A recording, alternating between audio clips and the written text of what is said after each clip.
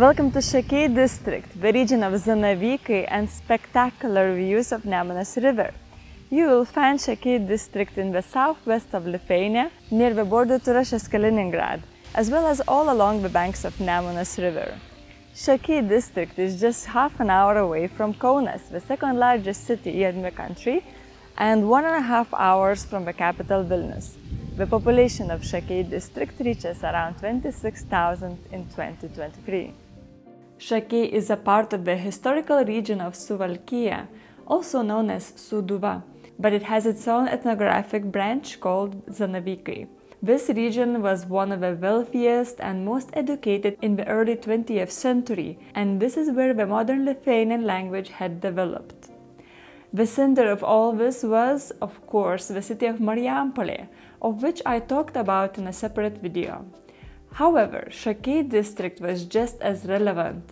There is still a lot of cultural heritage in Šakiai that can be explored by visiting its numerous manor houses, trying the local cuisine and drinks. One place that is definitely a highlight in Šakiai district is Zypliai manor house. It was built in the middle of the 19th century, and many of the manor's buildings are still standing. The main house itself is a hotel, but it is also open for visitors. The other buildings house a local cultural center, a regional museum, and a lovely restaurant. The restaurant Kuchmistrai is well known in Lithuania for its cuisine.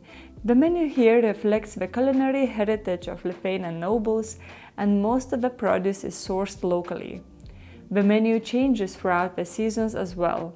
There are many options for degustation dinners, ranging from intimate dining for couples to nobles' feast experiences for larger groups. But even on a regular day, Kuchmistrai is a great place for a meal.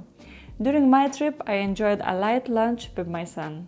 There is more to learn about Šakiai and Zanavykai regions in the museum, which is located in another building of the manor.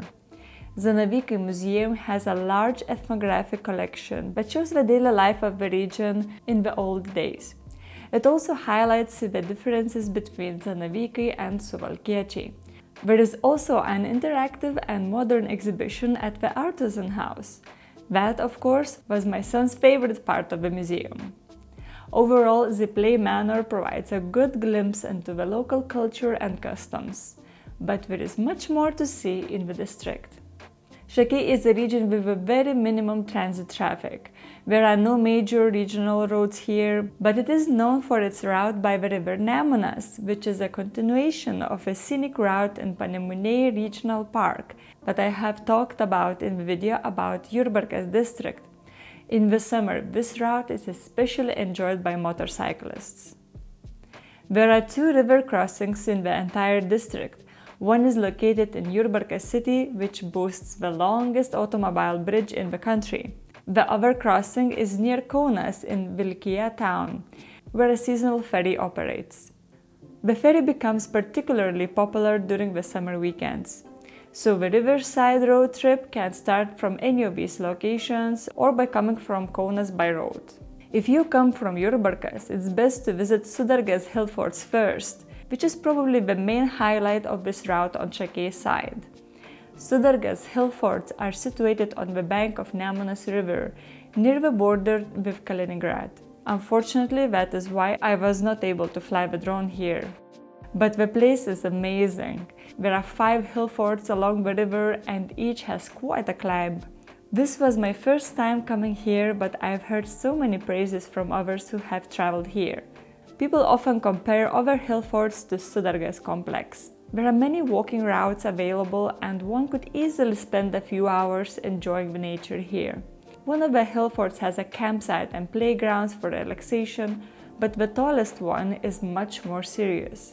This used to be a Jewish cemetery dating back to the 18th and the 19th centuries. Some of the tombstones still remain, although the hill forts were extensively used as trenches during the Second World War. This hill fort today probably has the best views of the surrounding river valley, and it is lovely to take a walk around. There is another place of interest at the other end of the hill forts. It is a sculpture dedicated to the writer Jerome David Salinger, and one of his most famous works, The Catcher in the Rye. The statue has a perfect backdrop, but it was also built here for another reason. Salinger's family was from Sudargas. Let's go along the riverside to our next destination, Zypliai town, which is located just across the bridge from Jurbarkas. There is a small 19th century manor house here, which is a cultural center today. The town also has a winery, which is quite unusual in Lithuania. However, Zypliai winery does not produce your typical wine. Instead, we specialize in crafting wines made from a variety of berries and herbs, such as black currants, cherries, gooseberries, and even unusual herbs like nettles. One of their most famous wines is made from dandelions. Next on the way by the river is Gelgaudiškis Manor. This is one of those manors that is currently undergoing renovation, but is open for exploration. Gelgaudiškis Manor stands on a hill right across the river from Panemuniai Castle, which can be seen from the manor. Gelgaudiškis Manor was built in the middle of the 19th century in the neoclassical Secession style. Later, its purpose has changed multiple times, from an orphanage to a war hospital, school, and more. Today, the house has been mostly renovated, featuring large and spacious rooms. It serves as a venue for various cultural events and educational programs for large groups. It is fun to climb to the rooftop, which passes through a raw-looking attic that is still awaiting renovation. But the spiral stairs are authentic, and there is also a small charming rooftop terrace. The manor has a beautiful park surrounding it and even a cognitive trail through the nearby forest.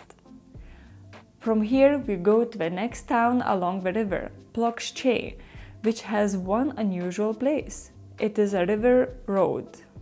The houses along the river can only be accessed by walking by the river or driving through the river itself. The shallow waters with a pebble-filled riverbed make it quite a decent road. Anyway, for pedestrians, there is a sidewalk along with a small art gallery. It is lovely for a short casual walk, but for those who prefer a longer route, there is a 3.5 km long cognitive trail that takes you around the forest and the village. Next along the way is another hill fort. This river valley is abundant with them from both sides. In the Middle Ages, this region witnessed numerous fierce battles between the Crusaders and the Lithuanians. Žemoji Panemuniai hill fort looks tall and spectacular, which can be quite intimidating. It is impressive to see how high you have to climb, especially after a long day of sightseeing. But the views of the valley from the top are very rewarding. This marks the end of the riverside attractions in Šakiai district. From here, there are a few options to continue. Taking the ferry in Vilkija, continuing along the riverside road to Kaunas district, or heading up the hill to Šakiai. Šakiai is a small town surrounded by large forests, which I have known very well since childhood. This is where my family would go mushroom foraging every year. It is still a very popular place to look for mushrooms, and every autumn you'll find plenty of cars parked by the road in the area. In July, these forests are also filled with European blueberries. But what can you do while traveling through there? Well, one place to enjoy the beautiful forest is the forest walking trail. However, it is not well marked anymore. Perhaps there will be a renovation soon? But the main attraction of the path can be easily reached, even by car. It's the big water spring. It is a popular spot among locals for collecting fresh drinking water, and it was definitely worth filling up my bottle too. And the forest surrounding this place looked magical. Inside Šakiai there is also a beautiful park with ponds and sculptures. It blends in with the grounds of Paliekis Manor.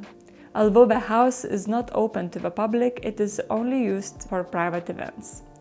Overall, Šakiai district was larger than I had expected, and I spent quite a lot of time traveling through all those interesting places. One of my favorite places was Zypliai Manor, a perfect blend of tradition, history, and modernity, all in one place that is easily accessible. On the other hand, the trip along the Nemunas River provided perspective and a deeper connection to the region and its history. It's a beautiful corner of Lithuania, easily reached from Kaunas, so I will definitely return here again. See you in Šakiai, and thanks for watching!